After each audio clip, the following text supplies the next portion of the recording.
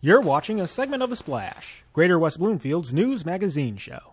Now it's time for our final segment on The Splash called Person of the Week, where we recognize those within the community who are either inspiring or providing toward others. And this week's recipient is Steve Swarin, longtime volunteer for the Friends of the West Bloomfield Public Library.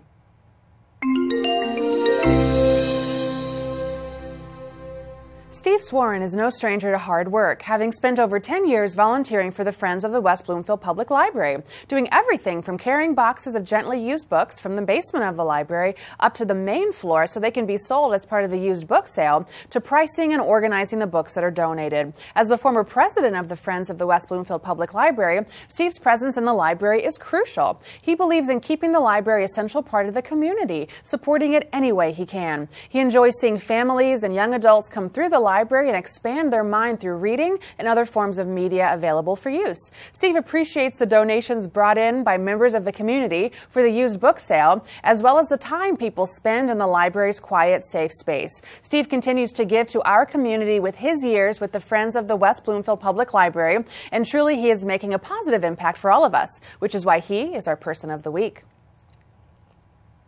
If you happen to know someone who is providing a service to their community, then let us know by sending an email to thesplash@civiccentertv.com. We want to congratulate those who are making a difference in our area, and we appreciate all of your suggestions.